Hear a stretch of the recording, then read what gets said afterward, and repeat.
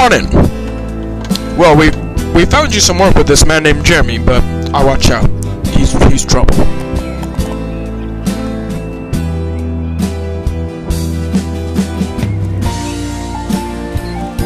Hi, I'm Ron, your new ranch hand.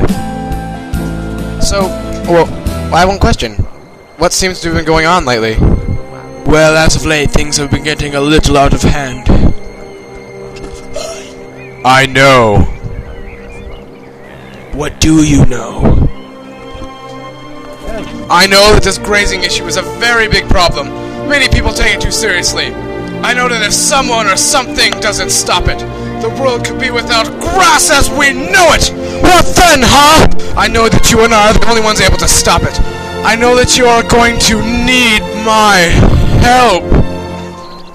Impressive, but what do you know about the facts?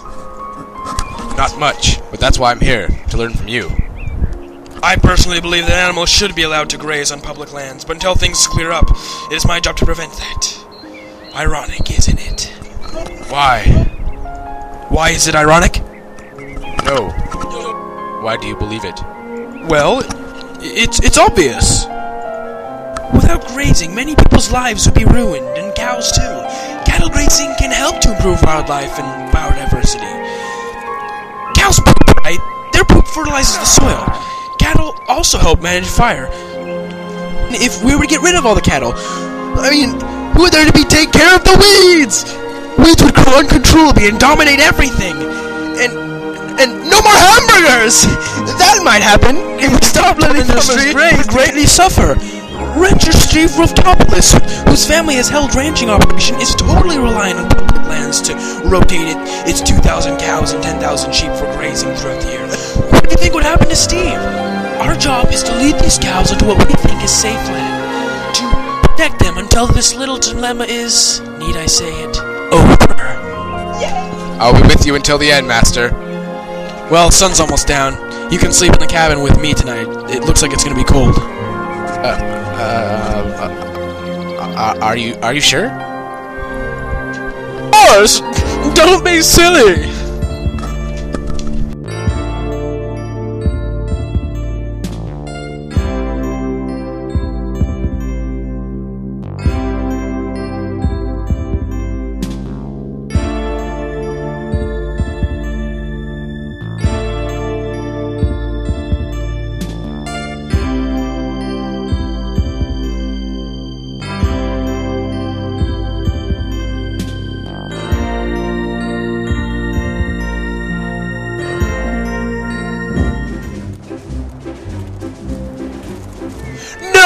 Our cattle! They must have gone while we were sleeping! I should have stayed outside and watched them! You mustn't blame yourself! It's not your fault! Oh, I don't know what we're going to do, our poor cattle! Oh my god! Ah! You let your cattle graze on our property! Now I stepped in some poop! And my grass is gone! Yeah, mine too! Get him!